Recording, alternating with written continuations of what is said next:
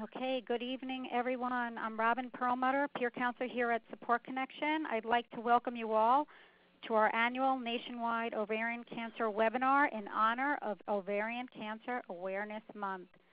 Remember that Dr. Herzog is sharing his expertise. Any information from tonight or questions pertaining to individual concerns should be discussed with your doctor.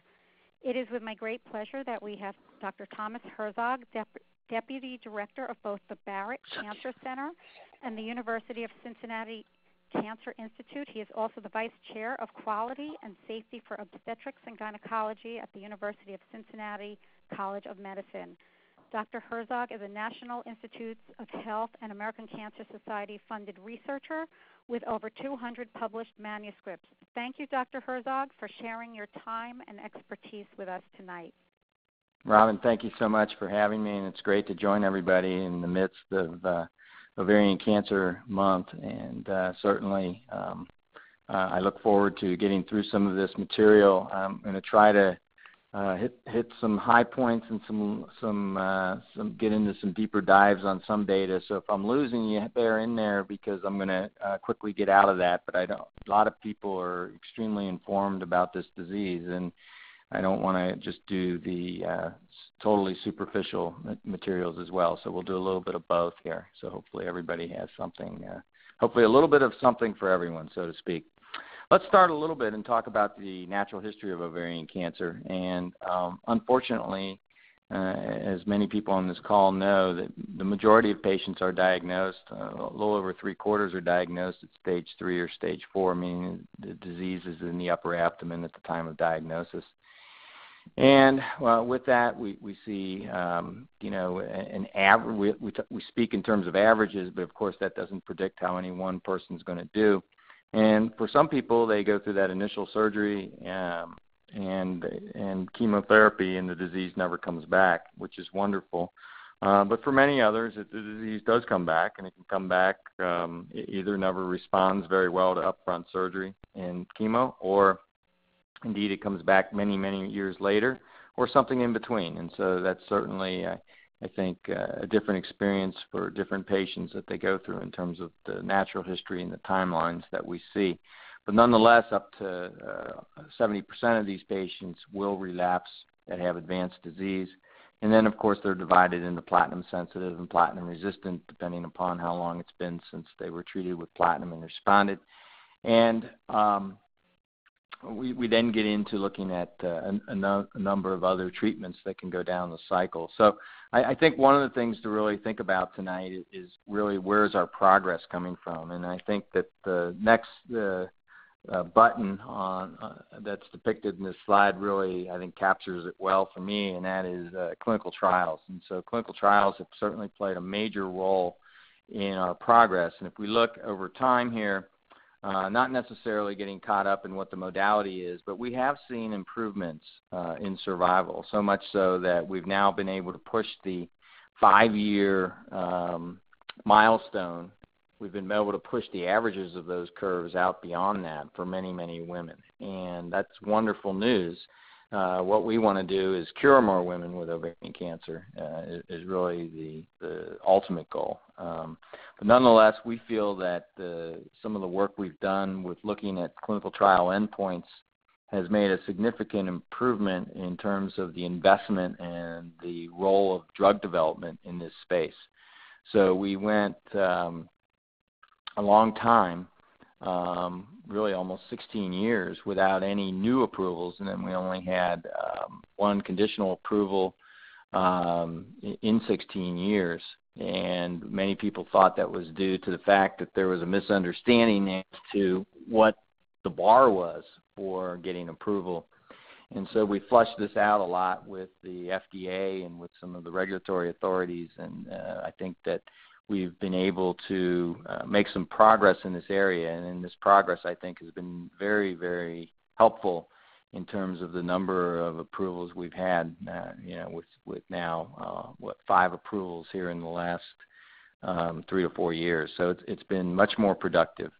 I think many people understand how drugs are developed, and before we dive into some of the things, I think it is important to understand this process. in the sense that phase 1 trials, of course, are really with the goal of figuring out what the right dose is. Phase 2 is really figuring out if there's any activity in a specific disease.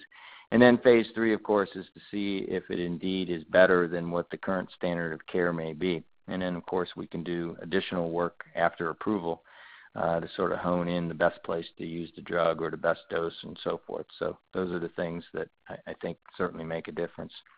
So I think one of the things that is of interest to the group tonight is how do we move to precision medicine where we give the right drug at the right time to the right patient. And the real goal that's depicted on the slide is where we are able to interrogate the tumor such that the patient who's orange or blue gets the orange or blue pill and thereby has a better outcome. And so it sounds great. It certainly has garnered for front page news, New York Times, Wall Street Journal, covers of Time magazine and others. But what is the reality and where do we stand right now? Well, we are making forays into this area, and I think that these initial steps have been very successful, but obviously we need to continue to do better. Certainly the first area that's been of great interest has been the whole concept of BRCA deficiency, where we have been able to find that those patients who have a mutation, either germline or somatic, have a different outcome. And in terms of the frequency in the population, we feel that certainly if we include those with known HRD genes and so forth, we're looking at well over 33 to 40%. If we take those folks out, we're still looking at probably 25 to 30% that fall into this category. So that number continues to be important. From a therapeutic standpoint, we certainly, and we'll get into that in a little bit, but from a prognostic standpoint, you can see that the patients who carry these mutations do better. Why is that? We believe that's due to the fact that DNA-damaging drugs are very effective in being able to cause cell death in the cancers. And so they tend to live longer, respond to more treatments, and so forth. So that certainly makes a big difference as we move forward. So as we look at this, and as we look at this idea of moving to precision medicine, and you know, one of the things I think that you have to ask yourself is how have we gotten here, and what else do we need to do? Because clearly we're not there yet. We don't have the orange pill in all cases that's going to be able to cure the orange tumor, and I think that that's important to understand. But we are making a lot of advances, and it's really been built on a multitude of platforms. Some of these are really due to the ability to do DNA sequencing at a cost that is a couple of log scales less than what it was even 5 years ago. We're getting down now where we're very close to being able to do complete genomic sequencing for less than $1,000 right around the corner. So this is something that cost hundreds of thousands of dollars not long ago. And so this is something that is very exciting. We also have, out of the sequencing comes a real burden of being able to interrogate big data. And so one of the big problems has been, what do you do with all this data? And how do you analyze it? And how do you tell what is really a true signal versus the background noise? And that's really been a big problem. So it's our ability to manage big data that I think has really played a major role in being able to do this. So as we look at this, lots of different platforms that have been important, and our understanding of molecular biology has improved. We have a better understanding of what these pathways are and do and what's relevant and what's not, and where there are redundancies and where there are not. And so there's a lot of things that have been very interesting. The development of the bioinformatics, as I said, but also the development of biomarkers and companion diagnostics has played a big role. Better understanding of how doses and exposures change gene expression has played a big role as well. So there have been a number of things, again, that have really looked at how do we interrogate these tumors and how do we go after them. Now, one of the things that always comes up, and certainly we'll touch upon some classes of drugs, and we'll probably touch upon some individual agents, but with an audience like this, there's a great interest in what's right around the corner, Doc. What is the next big thing? And I have to tell you, part of it is being grizzled and old. I have seen a lot of things that were the next big thing. And so my answer to that is always we just have to follow the process. And I understand the perspective. If you're sitting where I'm sitting versus where you're sitting, that can be very different in terms of what you say, what your demands are for trying to accelerate the process. And I completely understand that, and I'm very sympathetic to trying to do that and have spent some of my career trying to do that because I do think the process is too slow. This slide depicts what we consider the hallmarks of cancer. And so out of this is really where most of the new compounds are coming. So certainly EGFR inhibitors you've heard a lot about. We're now spending a lot of time developing cyclin-dependent kinases that can be inhibited with various drugs, and these are responsible for evading growth and tumor suppression. So these look very promising. We'll talk a little bit about some of the immune oncology agents that are out there. There's a lot of other different things, as you can see here, a lot of other different pathways that are certainly of interest. There at 7 o'clock, you see the inhibition of VEGF with things such as bevacizumab or cediranib and those types of things. PARP inhibition we'll talk a little bit about. And you can see all these different things that are really being looked at in terms of how do we get to this individualized medicine approach. So what are some of the pitfalls? And so everyone gets excited about this, but what are some of the barriers and what are some of the things we face? And I brought one of them up, and that is that when we interrogate these genes, we see so many changes in gene expression, so many pathways that are upregulated. What is the cause and what is the secondary effect? And that is a really important principle as we go about trying to figure out what drug or what pathways need to be interrogated or changed to affect an outcome that's going to improve the condition of a patient with cancer. And so it's not as straightforward as you would think. It's extremely complex, and it's an area that I think we're really starting to gain significant insights that will pay off significantly in the very near future here. Immuno-oncology, one of the problems there is sampling. So we are so used to sampling what? The tumor. So we sample what goes on in the tumor. So we look for viable tumor to sample, and then we sequence that or we interrogate that. But that doesn't have anything to do with what's going on around the tumor. So a lot of the immune effects are actually what surrounds the tissue. So it becomes extremely important for us to get an idea of what's going on in the surrounding tissues, or often referred to as the stroma. And so that becomes very important, but it's a new principle. Biopsying normal surrounding tissue around the tumor. And these things are starting to become more important. Lots of ideas, lots of things out there, but how we validate them is really, I think, one of the things that's really important. We've certainly, as I always say, cured cancer multiple times in mice, but we need to be able to do that in humans where there's an intact immune system. And so this validation system is something that's really important. Another problem is tumor heterogeneity. So what is that? Well, it comes in two forms, right? One is spatial, meaning it's just where the tumor is. So if I take a biopsy from the ovary in a patient with ovarian cancer, I may see genetic changes that are actually different than I would if I took it from the omentum or the fatty apron that hangs down from the colon. So you may see a very different type of gene expression pattern. The other thing is, what about time? So what if I took the biopsy at your original tumor, but now you had a recurrence? What if I took a biopsy from your recurrence? Would they be exactly the same? Well, many features would be the same, but many are not.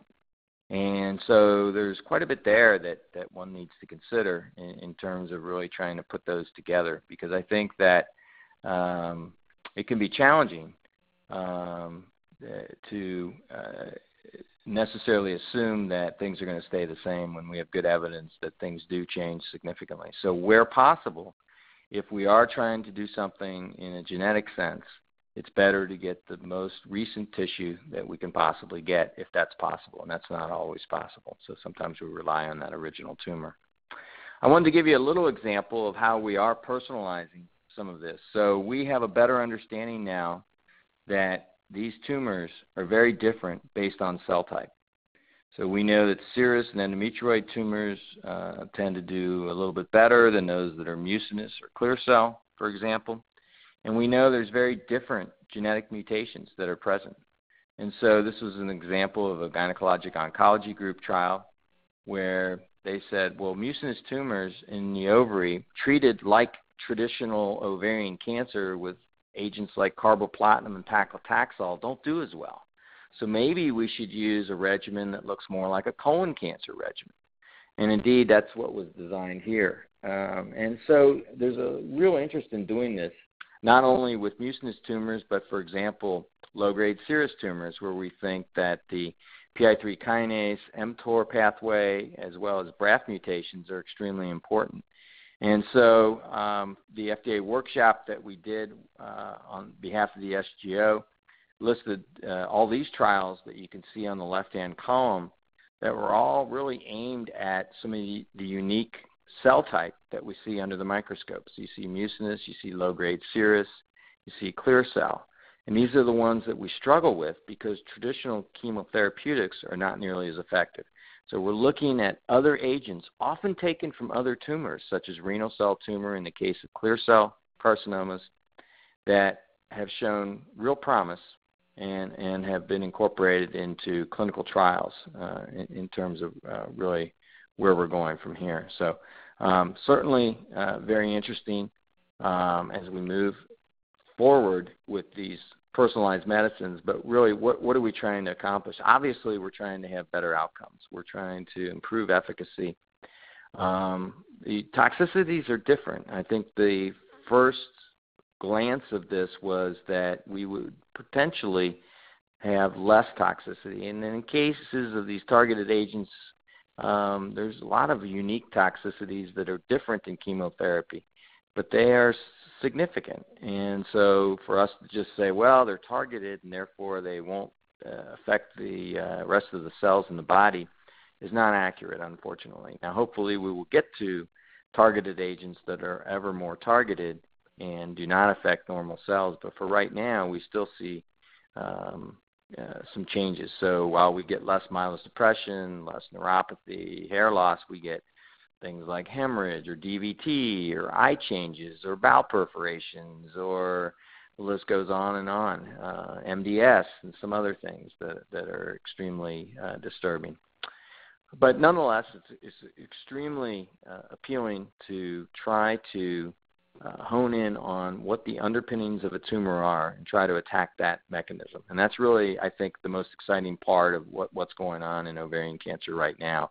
There's a tremendous amount of interest in this area. The challenges, I think, I've mentioned already. So how does this play then? How do we look at this? Well, these are a compilation of GOG trials. This is from the GOG 170 series, and these are a mixture of platinum-sensitive and platinum-resistant patients. So you can see the different types of drugs that are out there. And I show this to you just to give you an idea of what we look like, or what we look at. And what we're really looking for are two primary endpoints. One is the response rate, and the other one is the percent that are progression-free at 6 months.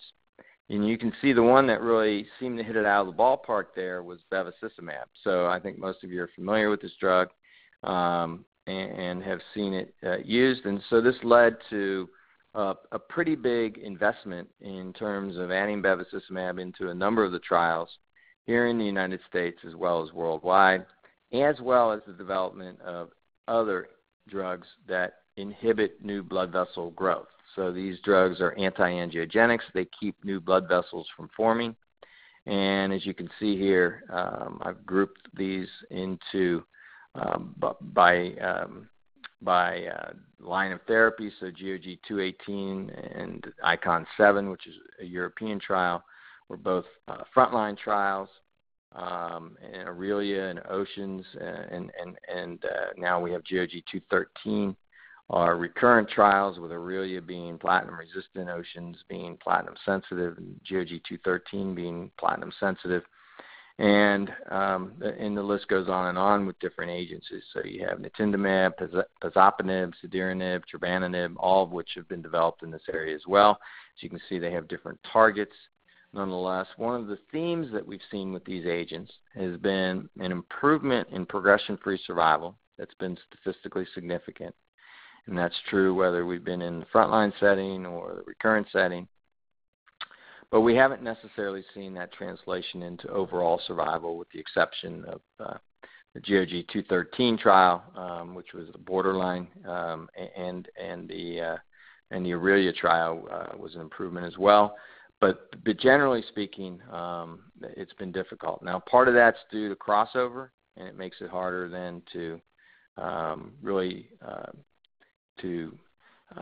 show that difference, because we treat with other drugs that are active, so it obscures the benefit that we might have seen when we divide into two groups. If the second group that didn't get the experimental drug then gets another drug that's very good, subsequently, it can catch up, if you will, in terms of survival, or at least blur that difference to the point that we can't see it statistically. And so those are some of the concerns that we see. Nonetheless, in my mind, we just need agents that are even more active, that cause bigger changes in outcome, so that we are able to preserve the overall survival effect. We do recognize, though, it is very challenging, but extremely active agents have a good chance of being able to do that. Now, what about all this immune oncology talk, and what is this all about? Well, as you know, earlier this summer, there was approval for pembrolizumab for all microsatellite instability high tumors. What is that? So those are tumors that have mismatch repair deficiencies, and we're able to test that genetically. And it does include a small percentage of ovarian cancers and a very high percentage of endometrial cancers, as well as cervical cancers. So this is an area that is gaining interest. It's an area that we're also very interested in with combinations. So PARP inhibitors along with these immune oncology drugs appear to be very promising, and we'll talk a little bit about that. But basically what we're doing with these checkpoint inhibitors is we are tricking the immune system into seeing the cancer as a foreign object. And you say, well, why would you have to do that? Isn't cancer foreign? It is. But the cancer has already tricked the immune system into thinking that it's not. And so that's really what's going on here, is that the cancer played a trick on your immune system. Well, now we're playing a trick on the cancer and making the cancer identifiable to the immune system. And so there's a lot of, we could spend an hour and a half, 2 hours going over some of the mechanisms that are involved with this. And it's extremely interesting work. But it gives you some idea of what's out there, and I'll give you a little overview of where we stand with these agents.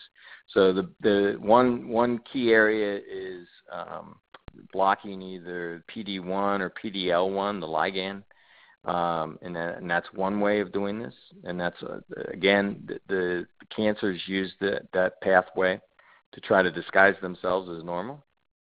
We unmask that disguise, and then the immune system can see them. We rev up the immune system, and there's a number of ways we can do that.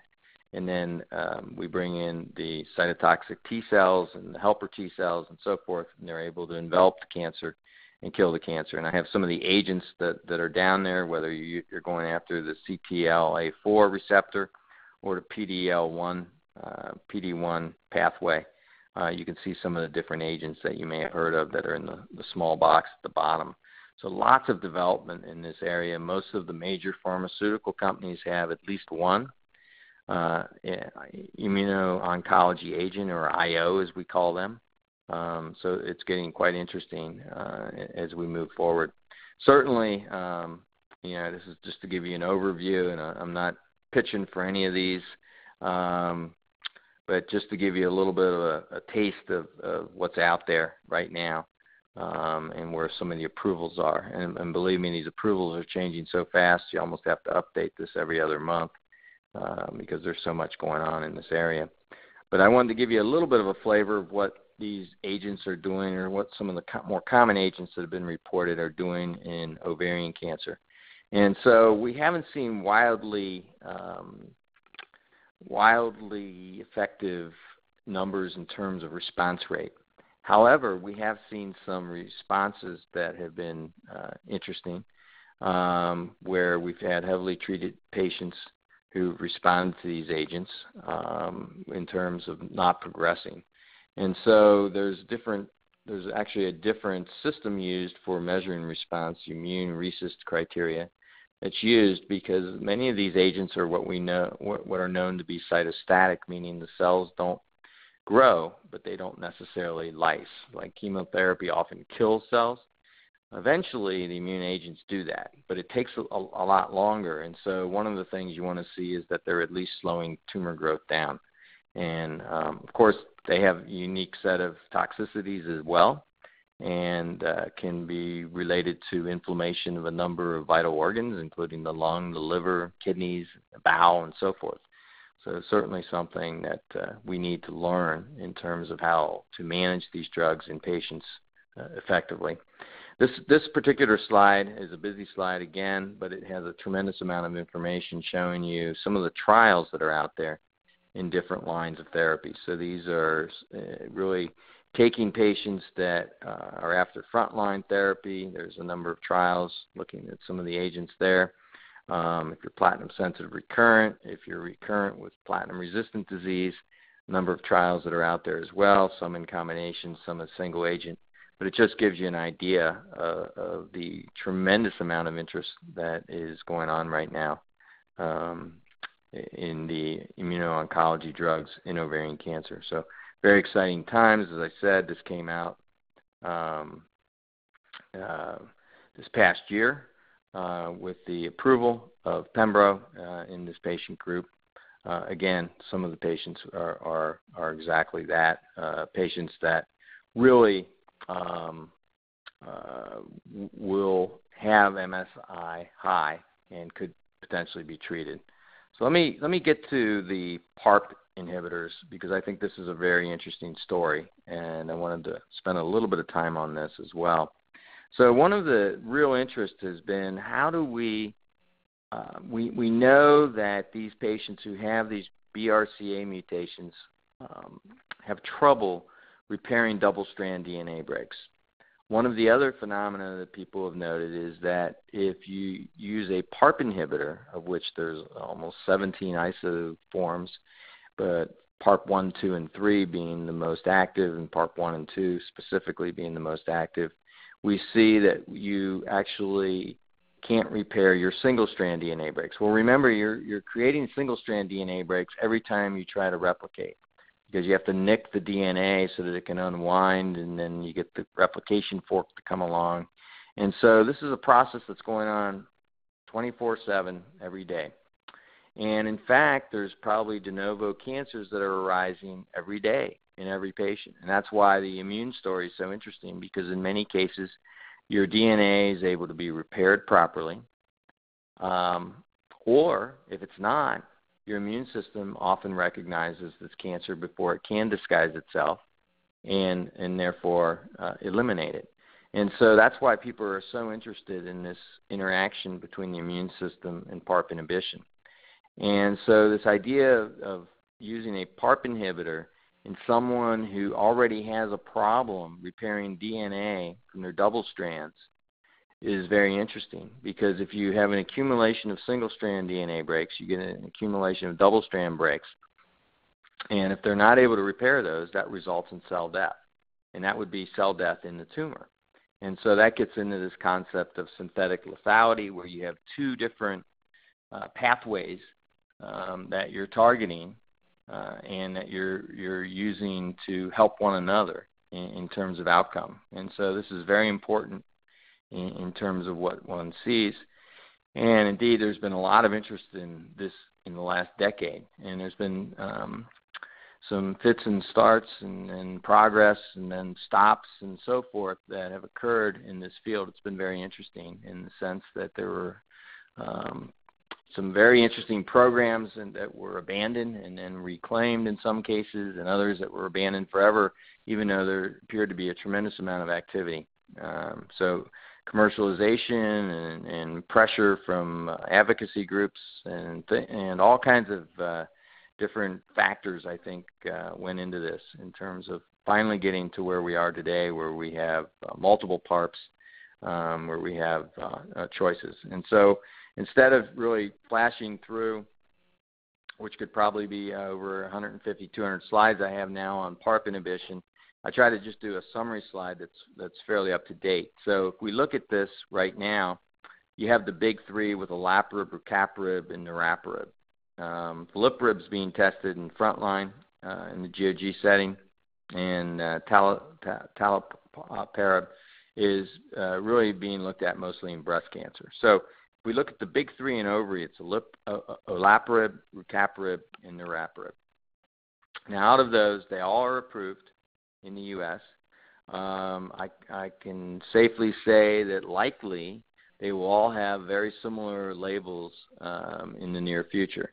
So olaparib is approved for greater than third-line treatment, and just recently off of the Study 19 and SOLO2 data was approved for platinum-sensitive maintenance. So that's where that fits right now. Olaparib has spent time trying to convert from the capsules to the tablets. Many of you may know that there was a huge pill burden with the capsules of 16 a day. So it was very welcome to get to far less tablets that needed to be taken with better bioavailability and so forth. There's also a program to look at this with a VEGF inhibitor, cediranib, and all these programs are looking at combinations of PARP and other things. I didn't spend a lot of time talking about that in the slides, but I do want to mention that. That's one of the things that's probably at the forefront right now. So the Paola trial, for example, is looking at olaparib with bevacizumab. What about rucaparib? Well, rucaparib is approved for greater than second-line treatment. They just presented their Aerial 3 data at ESMO this past week. For any of you that happen to be monitoring what was going on in Madrid. So that data looked very favorable. They had a press release that came out probably, 4 to 6 weeks before. There was some new data that was presented, but it looks pretty good. I think that it doesn't look all that different than what we've seen with the NOVA trial and with the SOLO2 data, in my opinion, and they'll likely get a label in that platinum-sensitive maintenance setting as well.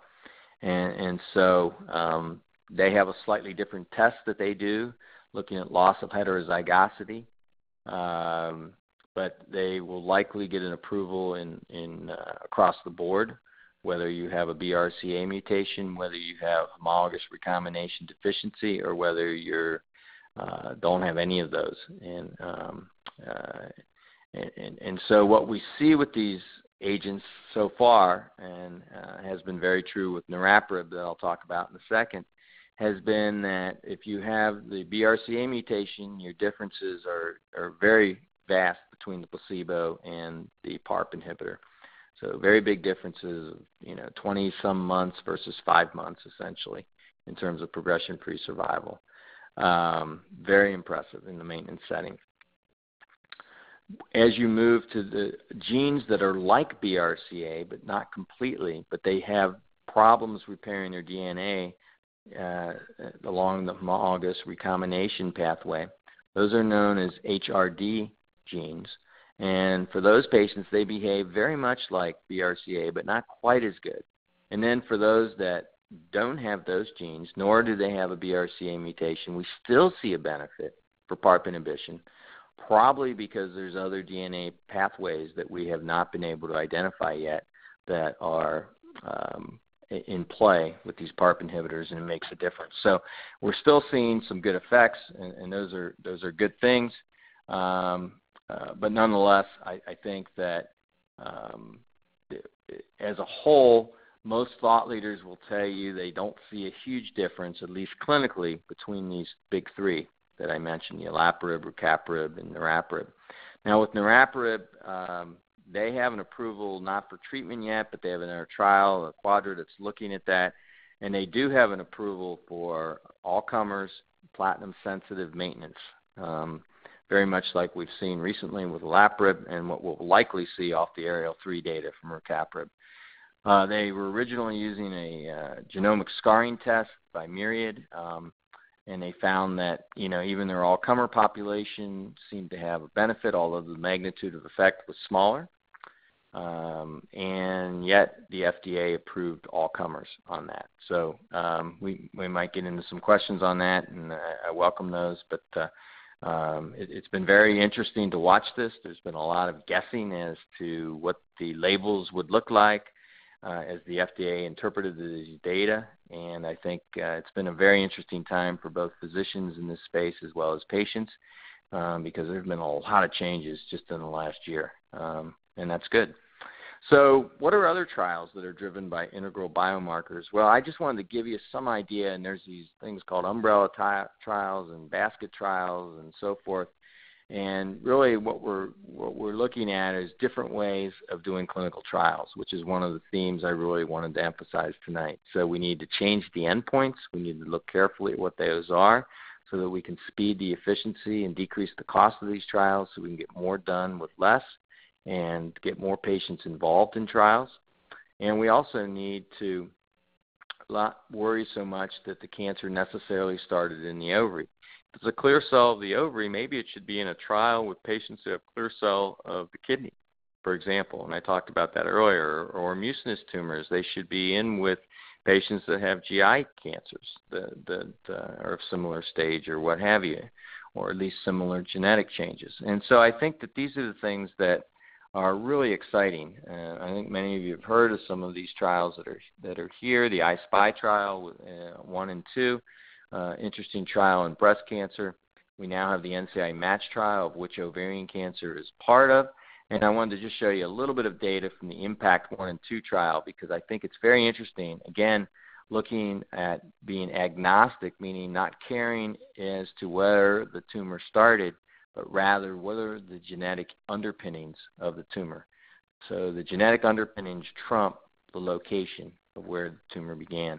And so this is just to give you some idea, and this was done at MD Anderson, but it gives you some idea of the number of patients you need to enroll to actually find mutations that are targetable, that you have a drug sitting there ready to go that's FDA approved, or at least is in a clinical trial that you can use for this particular patient. So there's a little bit of a spin down on that, and we hope that becomes less and less as we develop more agents that are successful.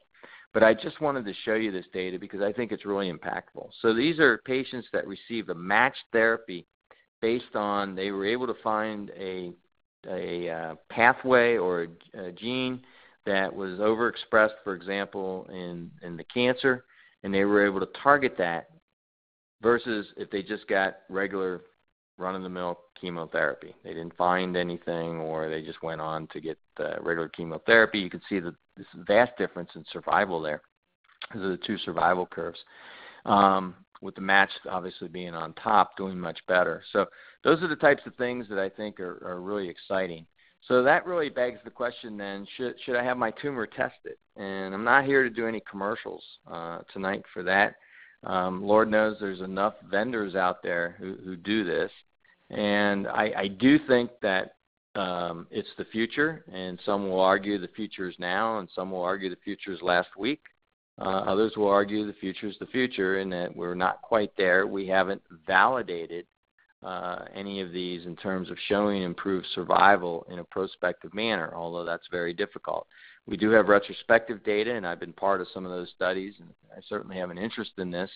But I will have to admit that we have not validated this in a way that it needs to be validated. And as we continue to learn more and more about these pathways and these genes, as well as develop drugs against these pathways and genes, we will get to the point, no doubt, where this will be a routine part of care.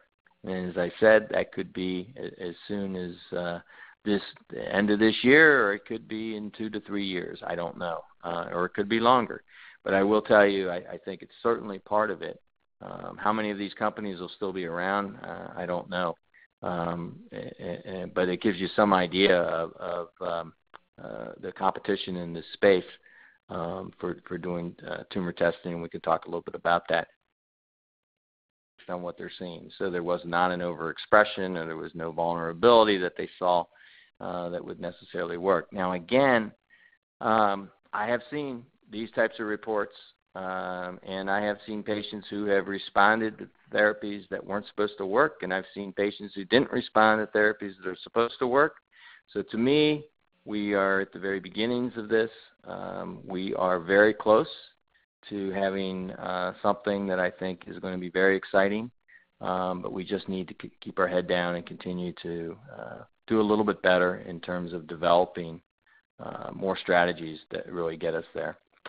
One of the last things that I wanted to talk about is that I don't think that we as clinicians have done a tremendous job of listening to patients. And so there have been some good studies that have come out recently. And I tout this one because I know it, not because I'm the senior author on it. But this was an interesting study, and it was really fun to do. But it was an eye-opener. And so our goal was to try to figure out, what do patients want out of a clinical trial endpoint? We always design these trials, and we say, well, we want to set a difference of X, and we want the hazard ratio, which is basically how do the curves look differently across the continuum, to be Y, and we want the medians, meaning at 50% mark there. How different are those? Half the patients are going to be at what versus what in terms of the survival. We're on that survival curve. And so we set these studies up to meet certain endpoints, and thereby able to call it a positive study or a negative trial if it doesn't meet those expectations.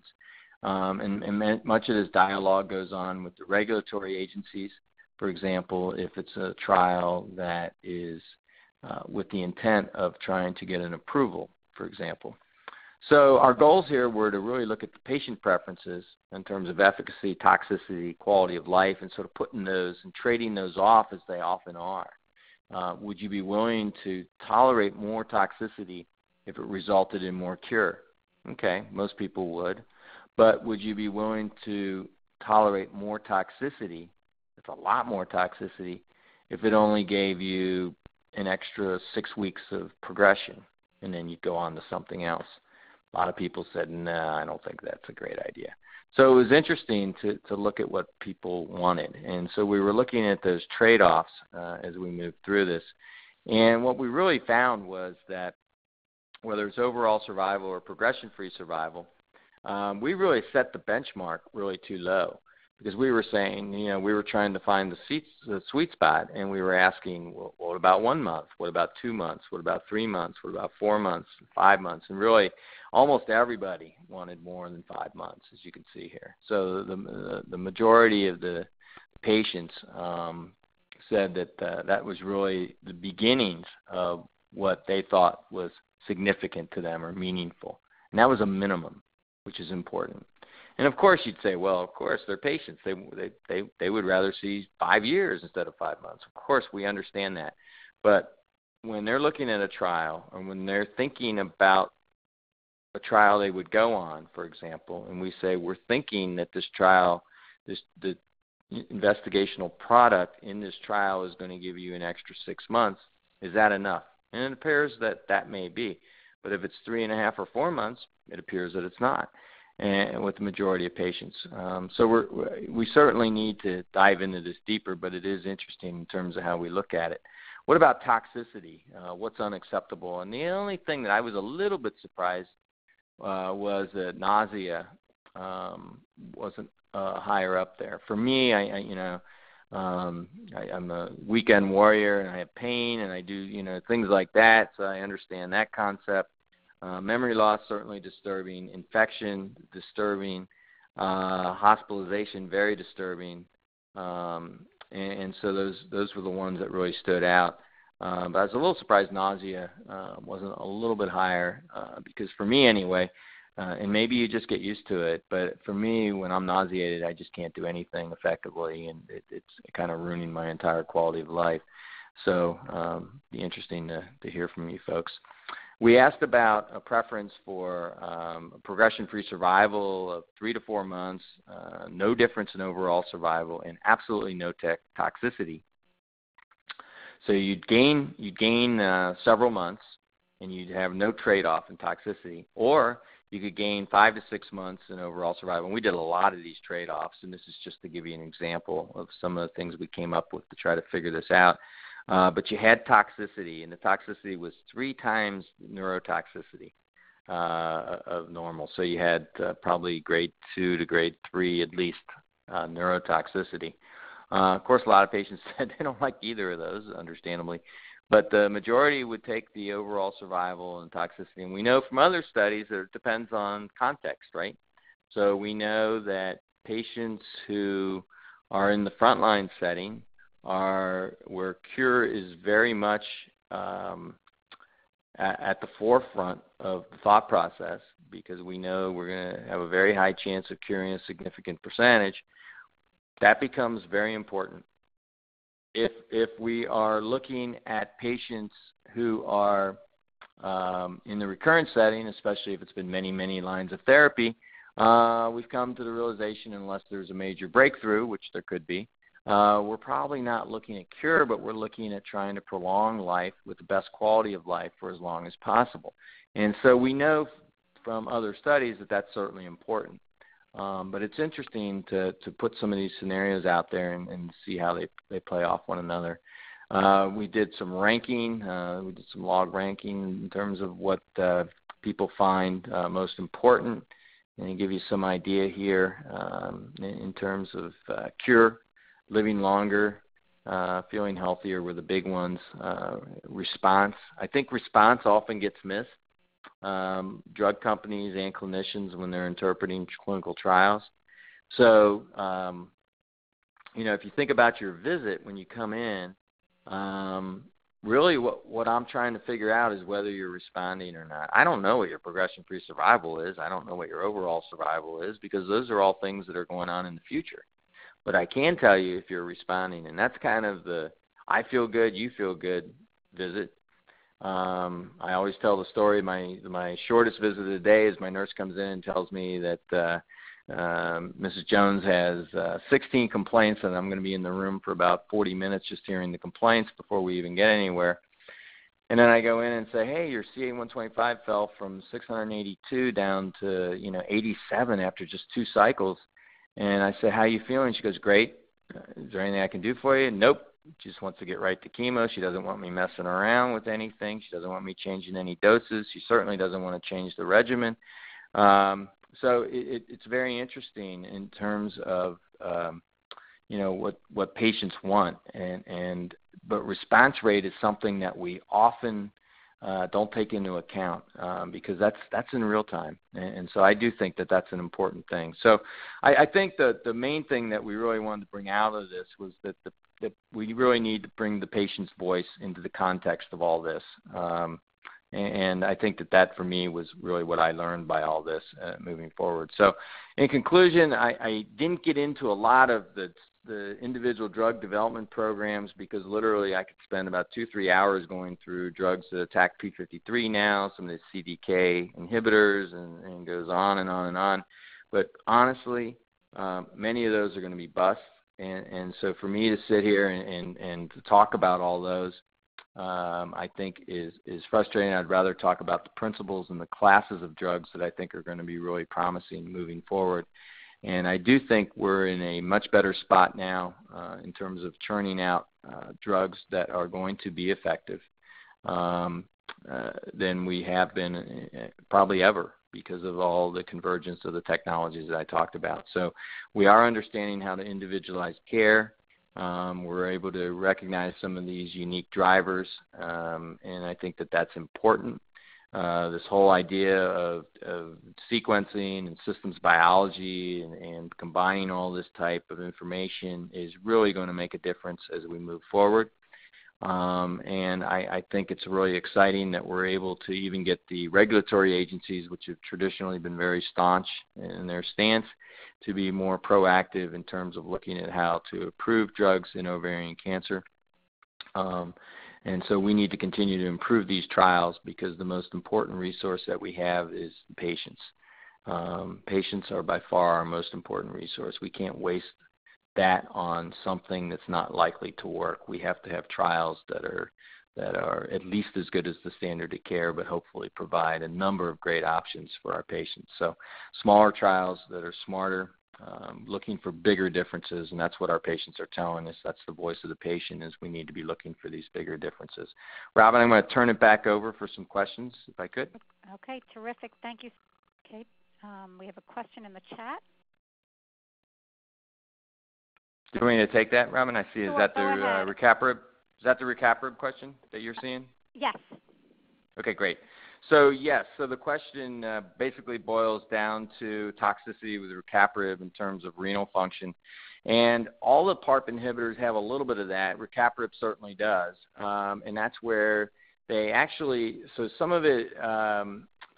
It's interesting that one of the carriers for creatinine is interfered with this, so it artificially elevates the creatinine. So some of that's a real effect, and some of it's more of an artifact. So that sort of needs to be followed over time to make sure, that, of course, that the actual kidney function itself is not deteriorating. So it is something that you can see over time, but generally not. It's something generally patients don't have to come off the drug for. Occasionally, yes, but usually not. So that's the good news. Okay, thank you. Again, 2 more questions in the chat. Questions, Dr. So the question's about breast cancer that was treated last in 2014. Would drugs like raloxifene and tamoxifen be contraindicated? Well, you know, again, there's a lot more to your history that one would need, and Robin will tell you, I can't give out individual advice here. That's something you need to speak with your physician about, because things like what the ER/PR status of this tumor was, or what the stage of that tumor was, all kinds of things go into that. But in general, no, you should be able to take those drugs. But again, that's giving you a general answer for that. Next question, with people surviving longer, are you seeing more brain tumor metastasis? Yes. So the question is, are we seeing a change in the pattern of recurrence over time? And the answer is yes. I've seen recurrences with ovarian cancer that I never saw before in the last 10 years. Mostly good news, right, because these patients are living decades. And so while many patients, 20, 30 years ago died in 3-5 years for sure, now we have patients that are living well over 10 years, 15 years, and so on. And we do see differences in some of those recurrences. One of them that we do see is a slight uptake in the number that have brain metastasis. In fact, we have 2 people on the service right now, I believe, that have involvement of brain on our service at where I am. So I think that's something that we normally would not have seen. And we're getting better at taking care of those patients as well. So one of the patients is actually her second recurrence in the brain, and neurosurgery thinks they've got a very good shot of reoperating and having a good outcome. So it is different, but it's a good problem to have. If we can keep going, I'd like to see what recurrences look like at 30 years, if we could do that. Let's see. Next is patient says grateful to report no side effects at all from olaparib monotherapy entering 12th month. That's wonderful. CA-125 dropped down to normal after cycle 1. And thanking me for a great webinar. So this person is obviously very nice and very intelligent, but very nice at least. But the point here that's very, very interesting, and I saw, I think, recent data with olaparib in this setting, was that there, I think, were about 13% of patients that were on the drug for over 5 years, and up to 40% of those were BRCA wild type. meaning they did not have a mutation. So for some people, these PARP inhibitors work for not months, they work for years. And again, I don't want to sell false hope for someone else that has a different experience, and I've had patients that look like they might be in the former category and they're doing really well, and I've had patients that didn't do very well on the PARP at all. So it's not for everyone, but it is a great new class that we're very excited about because it offers options, and we like having options for patients. Okay, thank you. Anyone have a question by phone? I have a question. Can I? Please go ahead. Sure, go ahead. So my question is, if someone like myself, so I started having ovarian cancer in 2005, had it 3 times, and I've been NED for 5 years. I had Avastin and all kinds of things, but I've been off medication for almost 4 years. Is there anything? I know I'm in a kind of lucky cohort of people who've been, who are surviving. Yes. I'm actually a former patient of yours from New York, but anyway, yeah.